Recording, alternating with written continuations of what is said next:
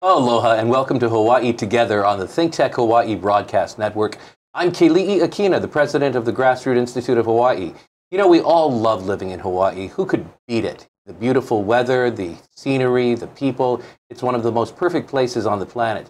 And yet something's happening that very few of us realize. We are losing our population. Hawaii has one of the highest per capita rates of residents who are moving out, and moving out for good. Well, that would be a good thing if they were just sightseeing, but the fact is they're leaving the islands for good.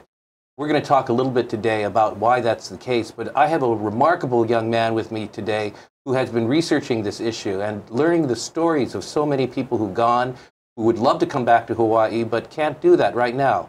His name is Josh Mason.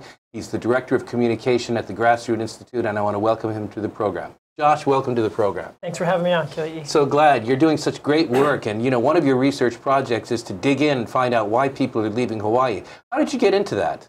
Sure. Well, at the Grassroots Institute, we're really concerned with making sure that people have the economic freedom to be able to prosper. And I thought, in a funny way, we're a nonprofit, and usually when I think of a nonprofit, I think of a charity.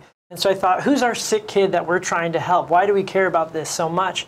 And I realized it's these people who are leaving the islands, especially those who were born and raised here, who have multiple generations of family here, and are leaving because they can't afford it. So I thought, what if we went and found these people's stories? We see in the news a lot these statistics about how many people are leaving, but I thought, well, who are these people? What are their reasons? Let's ask them. Well, I like it when you're talking about stories, because one of the things that we want to do is help people understand that statistics have a deep meaning. That although we have a high number of people leaving our population in the state, there's a face behind each person who leaves. Tell me a little bit about the first story that you came across. Sure. So when I first got the idea, I had reached out to some people online, and I talked with a woman named Katie Young. She lives in Beaverton, Oregon. She had grown up in Hawaii. She had graduated from the University of Hawaii at Manoa. She had even worked at the legislature, and we chatted on the phone for about 45 minutes as she told me about how she's always met people on the mainland who used to live in Hawaii and talk about how they wish they could go back to Hawaii, which is funny because there aren't really many places like that. You know, I grew up in Oklahoma. You don't really hear people saying, oh, I wish I could go back to Oklahoma, right? With her... With all due respect to Oklahomans who are out there. Sorry. And I love the play, Oklahoma. Right. Well, as we started talking, she said she noticed this issue with a lot of her friends who were graduating with graduate degrees from UH, and they were still working at their cashier job they were doing as an undergrad, and now they had a master's or PhD, and she thought, why is this happening? So she got a job at the legislature. She was very interested in marine biology, wanted to get involved in environmental law, and she observed something really funny. I want to read the quote. She said, I was thinking of trying to influence policy that way through the legislature or doing a nonprofit. Even the legislators in their 30s were living at home. Because I got this inside look at the legislative process, it made me see there are a lot of policy decisions being made that are affecting us people on the ground. So I feel like the high cost of living, education, and healthcare can be attributed back to really bad policy. Well, that's something. It really is. You know, high cost of living, even for people who are legislators. It's right? kind of ironic because the legislature is supposed to help us with our cost of living. Exactly. But the fact is, you know, studies have shown that that is one of the major reasons people are leaving the islands. In fact, a recent survey said that 45% of all people who've left cite the fact that the cost of living is too high. What are some other reasons that are given in that survey? Sure. Well, if I may amend that cost of living, one other issue is housing. And there's two aspects. It's a big factor, yes. Right. There's two aspects to housing, though. One is being able to afford a house. You know, Maui and Oahu are actually the two main islands where this population issue is happening. They're the only two where Honolulu County and Maui County where the population is declining. And they're also the only two islands where the housing costs are 7 times the average income, and where the housing costs are about, it's more than $500 per square foot for a house in Maui or in Oahu. Now let me back up with you for a minute. Okay. You said that the cost of housing is more than 7 times the average income of people who work and live on the island of Maui and the island of Oahu? That's right, the average cost of a house. How in the world would anyone ever save up in order to buy a home, let alone get a down payment? Well, they live together. We see lots of multi-generational homes. They work multiple jobs. luckily we already live in Hawaii, so we don't need to take a vacation, right? You can just walk outside. Well, we say lucky you live Hawaii, as you cite right there, but there is another venerable saying. It's called the price of paradise. Absolutely. Now, when we take a look at that housing cost, it's not just for those who seek to purchase homes who may have given up that dream. It's also for those who are just looking for places to live while they're still working, places to rent. How's that factoring in? Well, interestingly enough, what we've seen is this trend of the average rent going down, in Honolulu at least. I'm not aware of the other counties' data. And so that's really interesting because we hear about how prices are increasing. But what it really factors into is, I mentioned there are two issues with housing. It's not just the cost, it's being able to find housing. There's such a limited supply in Hawaii. We can only develop on 5% of the land for residential homes. And so as a result, we've created this artificial scarcity of housing for our people. So we'll talk about that a little later on, but you've mentioned the cost of living as being a big factor in why people leave. Housing, the cost of housing as to why people are leaving Hawaii. There's also the opportunity for jobs. Yeah, absolutely. Are a good number of people leaving just because they can't find jobs in the professions they want or jobs that pay the salary that they desire? Absolutely. That same woman, Katie, her husband was a software engineer. This is a very lucrative career, so to speak, on the mainland. And yet, when they were living here, he was working for a company on the mainland, remotely. He couldn't find a job as a software engineer in Hawaii. There are jobs, just not a lot. One of the issues we have is our economy isn't that diverse. We rely heavily on tourism and a few other industries, whereas people can move to, say, Oregon or even California, which are both also expensive, but there are diverse amounts of jobs, so that someone like Katie Young, who is a marine biologist, can find a plethora of opportunities. That's something. Tell us another story of a person or a family that has moved away. Absolutely. So I have one from Leanne Jackson. She actually lives in Vancouver, Washington now. And one of my favorite lines that she said was, "We loved the Hanabata days that we were not able to give to our keiki." She and her husband worked at UH. They both had undergraduate degrees, but they were working as a secretary, and he was working, I believe, in the post office. Do we have a photo of them? We do, yeah. If they want to bring up the photo. Let's call that up. You can see this photo. This is actually a different story. Here we go. Leanne Jackson and her husband here.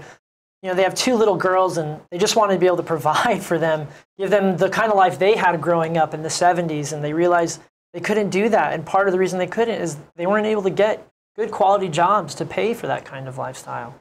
Well, there's been a significant shift here. There had been a significant trend of those leaving due to what we call the brain drain. And largely those were young people going off to college and not coming back. Those were people who were entering their careers. What we're starting to see now, Josh, isn't it the case that people in mid-career, people who look at their living situation and say, by now I should have a home, by now I should be able to have the capacity to raise my family the way I want to. We're seeing them leave. But also, isn't it the case that retirees are now leaving Hawaii? We have people leaving in every single one of these age categories. Absolutely. It used to be, well, the University of Hawaii's Family Center mentioned that it's mostly young people that are leaving. But there are also older people leaving, and they're leaving because they have these, retirement benefits, and why would you want to pay to live here and lose so much of your money that way when you can afford a much cheaper place on the mainland? It's the same reason why people in their mid-careers are leaving. If you're earning $60,000 a year on the mainland, you can absolutely buy a house. Here, the average Hawaii resident has to save up for something like 40 years to be able to make a down payment.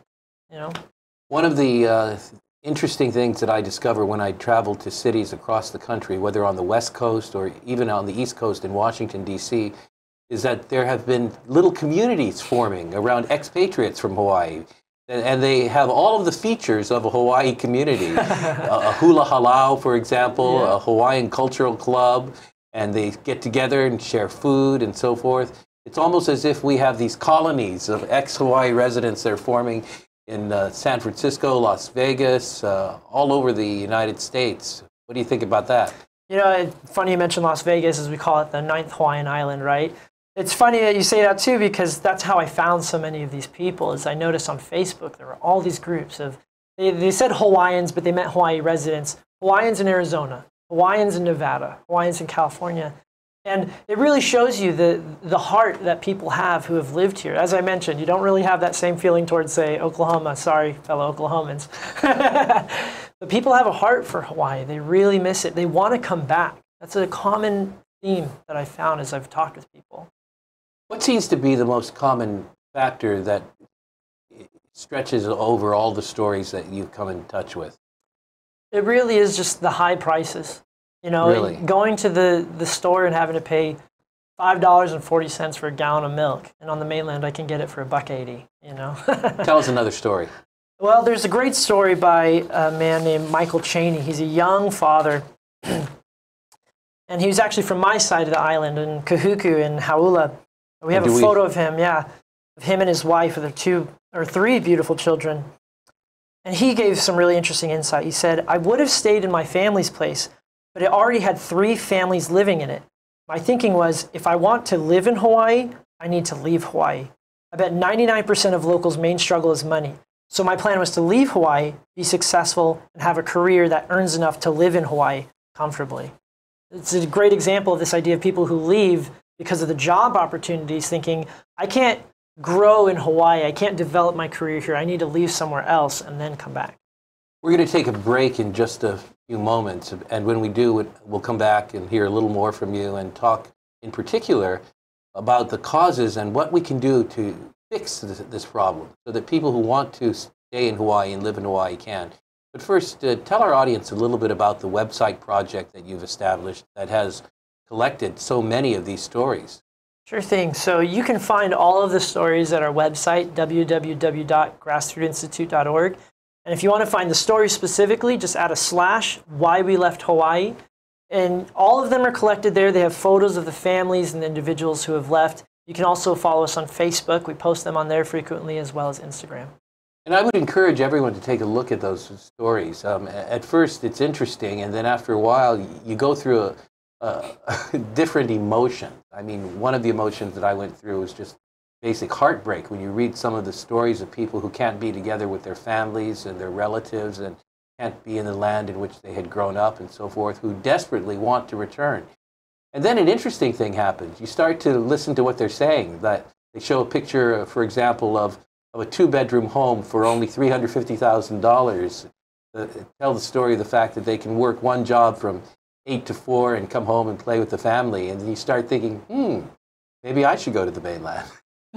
We're not trying to encourage that necessarily, but we're going to be back after a very brief break with Josh Mason and a little more on why people are leaving Hawaii. I'm Keli'i Akina on the ThinkTech Hawaii broadcast network, and we want you to stay tuned and learn more about this great issue. Don't go away.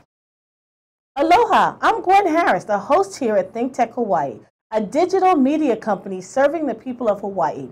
We provide a video platform for citizen journalists to raise public awareness in Hawaii. We are a Hawaii nonprofit that depends on the generosity of the supporters to keep on going. We'd be grateful if you'd go to thinktechhawaii.com and make a donation to support us now. Thanks so much.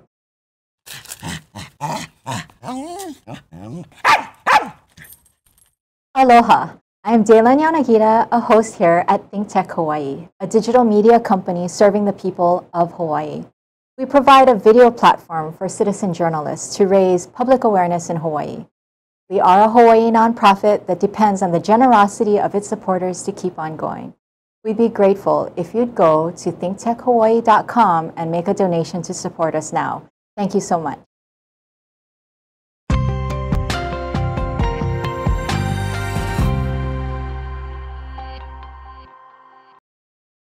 Welcome back to Hawaii Together with Keli'i Akina on the ThinkTech Hawaii broadcast network. I'm glad you stuck around because there's more that's very interesting.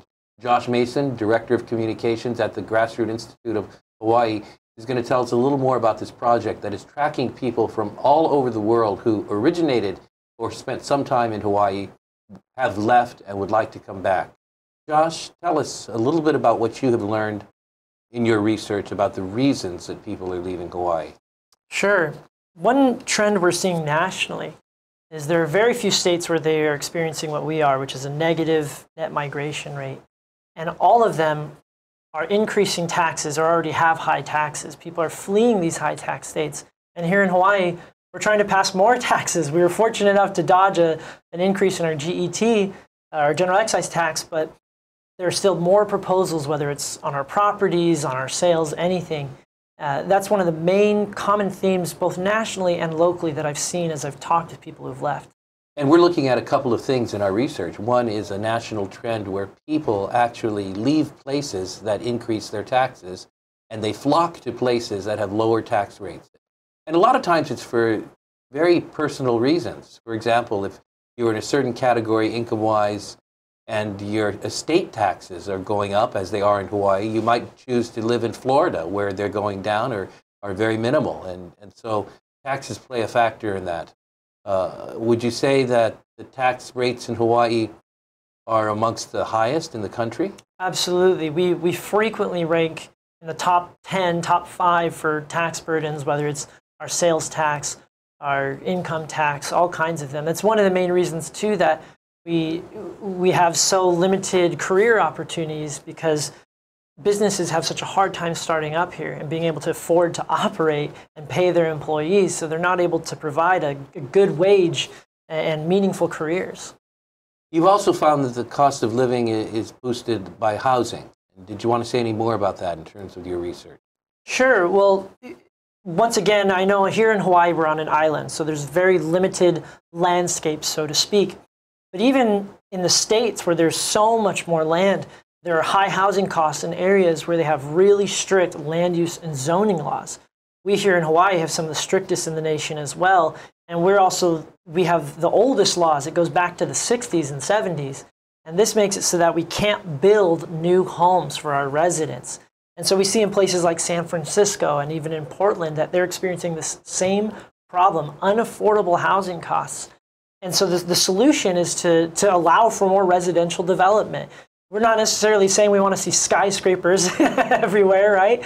But even just opening up 1% more of the land so that our residents can live here. Well, I think that's worth talking about, because a lot of times there's a misconception when we talk about opening up a little more land so that we can increase the housing supply. We don't have to develop on most of the island. Right now we develop only on 5% of all the land mass in the state. And if you just took 1%, as you mentioned, and went from 5 to 6%, do your math, that increases the supply by 20%. Or if you went to 5 to 7%, it would increase it by 40%. And if somehow we could make sure that the housing that is provided on that land goes to local residents, then we could easily bring the cost down. It's a very simple supply and demand formula. But unfortunately, our political structure hasn't allowed that to happen. And so we need people to get up in arms, so to speak. Do you think your project has the capacity to get people moving and get people calling their legislators and their city council persons and saying, we've got to do something about providing more housing? Absolutely. One of the key things I've tried to do with my project is when I share these stories, I don't make them into an article. I don't say, here's what this person said, and this is why they left, and this is the policy affecting it. I just shared their quote. I didn't add my own commentary. It's just pure, unadulterated what they said. And I think that's touching people because they realize these are raw, real stories, and they're being affected by the bad policies that we're passing here. Some policies that have good intentions, but as we know, the road to hell is paved with good intentions, right? Tell us again what that website is where people can take a look at lots of stories of people leaving Hawaii and maybe relate to them. Absolutely. So it's www.grassrootinstitute.org/why we left Hawaii. You have another example of a story? Absolutely. I've shown a bunch of families, but a great example of a young person leaving, if they want to put up the third slide that I brought, is Christopher Peralta. He left Honolulu in 2009. His story is very short, but it's very powerful. He said, let's leave Christopher's photo up there because I think people can relate a lot to Christopher, what he has to say. I know when I first heard his story, I thought it was a story that could be told by any number of tens of thousands of people here in Hawaii. Absolutely. He said, I left Honolulu in 2009 because I was working 3 jobs and had nothing much to show for it. My home was a cinder block apartment with jalousies, and my ride was a moped. I was working just to pay off the essentials, rent, bills, groceries, and gas. Any savings I earned were easily swept away. I had time for friends and surf, which I missed the most, But even that couldn't keep me in the city. My move to Oregon was simply a financial one. Simply a financial one. And yet it has so many implications. People leave for cost of living, but it affects the very fabric of society. It takes families and tears them apart. It deprives Hawaii from some of the most talented people there are. And it just breaks the heart of people who have fallen in love with Hawaii. One of the things I like about your stories is they span the spectrum of all people groups in our state, regardless of ethnic background, religious background, political background. The phenomenon of people not being able to afford to live in the place that's on their heart is something that is universal, sad to say. Absolutely, yeah. We have everyone from people who came here in the military and decided to stay to born and raised, fifth generation Native Hawaiians, you know? Now, I hope people don't get us wrong here. We're not saying at all that people should hole up in Hawaii and never leave. In fact, we often speak to young people at the Grassroots Institute and encourage them to pursue their education and career paths anywhere in the world that will allow them to become the best that they can be, achieve the most that they can achieve, and if it's their desire to return to Hawaii, to do so. The problem is that when it is their desire to return to Hawaii, the conditions aren't such that it makes it very easy or very possible. But certainly there is great value of being on the mainland and getting a great education and expanding one's cultural understanding. And we hope that many of them will be able to return to Hawaii and actually bring the benefit of that back to Hawaii. What do you want your legislators to do? What do you want your lawmakers to do if they handle this serious issue?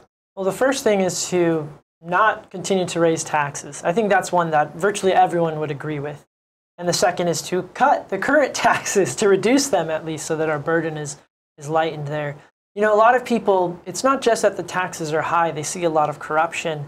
They see the rail project and issues and they say, well, I'd rather my taxes be going to maybe a government that I don't like over in Nevada or something like that, but not the corruption that I see here. And so we need to also be more transparent with our legislative process, have much more transparency in all of our state departments and counties. Well, you mentioned corruption in government, and you know this is something that has factored in the news quite recently to a very large extent throughout the state, but largely in our largest county, Oahu Island, the city and county of Honolulu. We've seen corruption in areas that are supposed to be free of corruption, whether it's the police department or the prosecutor's office and so forth. It used to be idyllic here, so to speak. People would think of the mainland or think of Chicago, right, or think of New York City when you thought of corruption.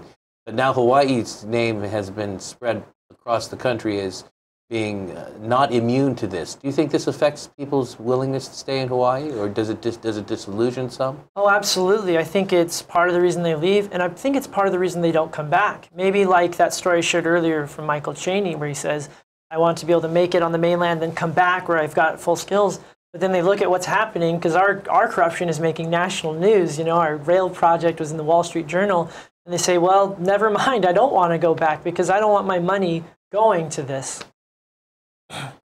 I know you like living here in Hawaii. You came to Hawaii, got your college education, right, live up on the North Shore, and you currently work at a great organization, the Grassroots Institute.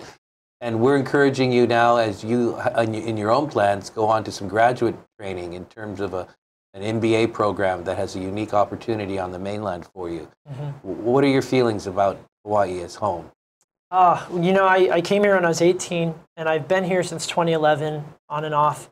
I've only paid bills in Hawaii. I've only adulted, so to say, in Hawaii. And it's weird knowing that I'm heading back to the mainland. When people ask me where I'm from, if I say Oklahoma, it's like, I don't know what it's like to be in Oklahoma or what it's like to be someone who pays bills and works in Oklahoma. And so it feels like Hawaii has just become this second home for me and my wife.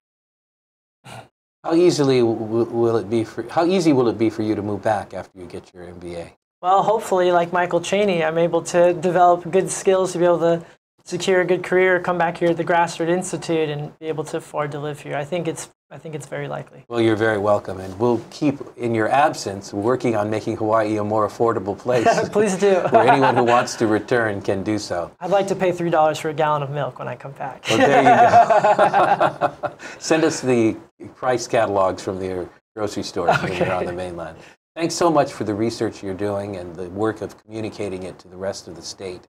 It's a real service. There are a lot of people who've come to the website, who've commended it, who've said that it really helps to put a face on a problem that needs to be solved. And so we're moving in the right direction. Thanks, Josh, for being here. Thanks for having me again. Thank you so much. Aloha. Well, my guest today has been Josh Mason, Director of Communication at the Grassroots Institute of Hawaii, working on a terrific project that I really want to encourage you to take a look at. So go to the Grassroots Institute website. We'll put it up on the screen again now, www.grassrootinstitute.org. Notice that after the word grassroot, there's no S. It's just grassrootinstitute.org. Go ahead and put that back up again, and we can see that. And when you go to the website, in addition to Josh's project, in which there are dozens and dozens of stories of people who've left Hawaii who are trying to communicate with you, you'll find all the information you need about policy in Hawaii, about the economy, about government, about society. We have a free newsletter that goes out every week, so please subscribe to it. And tell us what you think. Tell us how you think we can make Hawaii a greater place. We're here to help Hawaii live up to its full potential in terms of individual liberty for each and every person, free markets so that we can all trade with each other well and build a great economy, and working together. Thank you so much for being on the program, watching us today. I'm Keli'i Akina on Hawaii Together on the ThinkTech Hawaii Broadcast Network. Until next time, much aloha.